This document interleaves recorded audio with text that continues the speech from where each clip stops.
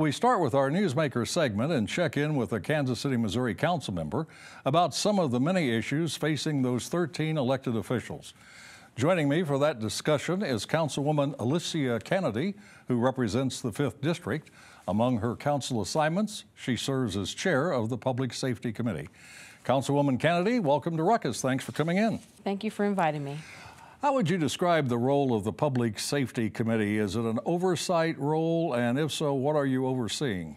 Well, this council term, we've combined neighborhoods and public safety, which previously was neighborhoods and healthy communities and public safety separately. So the overall well-being and safety of the residents of Kansas City.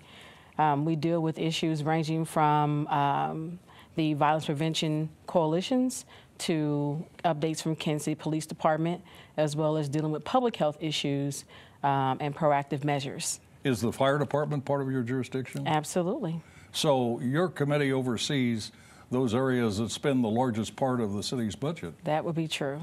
Will you and your committee be involved in selecting a new Kansas City, Missouri police chief? Well, as you know, the city of Kansas City does not have local control. Right. Do you think it should? Well, I think at some point we need to figure out how we get there, being the only trying to figure that out for 50 years, haven't we?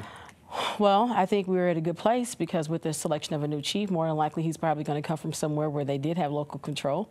And I think they'll be able to bring some best practices to our city on how we begin to incorporate that. So you think the new chief will be selected from outside the ranks of the current police department? That is a significant possibility. Do you want that to be the case? Would that be your preference? I think we need to have the best qualified person to be able to lead our city.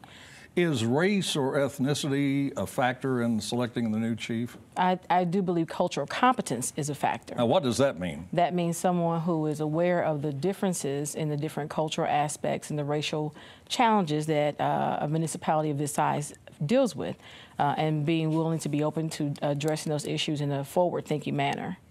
Was the NOVA program, you were part of that, I guess, the No Violence? I was in the prosecutor's office at its infancy, yes, that's correct. You were the assistant prosecutor and assistant prosecutor. Yes, and I had County. The privilege of working on special projects in the prosecutor's office with Gene Peters Baker, mostly community-based, proactive law enforcement measures. After the lengthy discussions about violence in Kansas City, were there any conclusions reached by the people investigating it?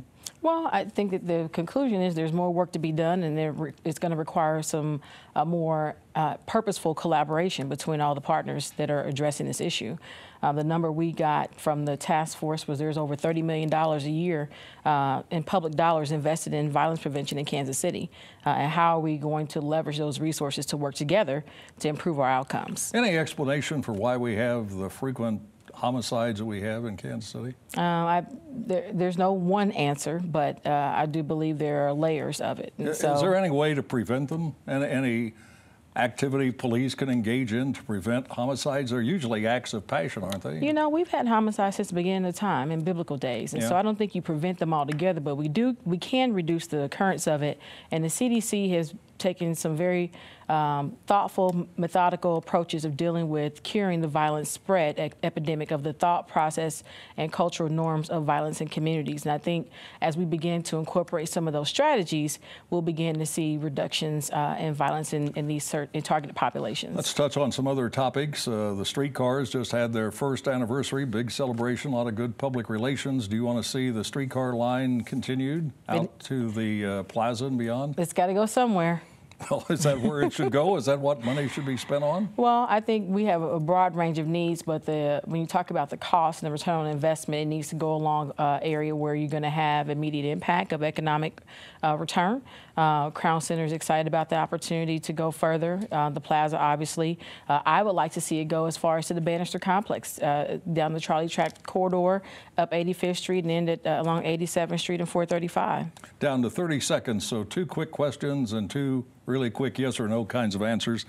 Are you convinced there will be an 800-room downtown convention hotel? I think we've got a lot of work to do. The initiative petitioners have begun their process, and we just have to make sure we convince the voters that this is ideal for Kansas City, and we're going to handle the finances responsibly. Are we going to see a one-terminal new Kansas City International in the next several years? I believe so. Vote in November? I believe so. All right. Thank you very much. Good to meet you. Thank you for coming in. Thank you.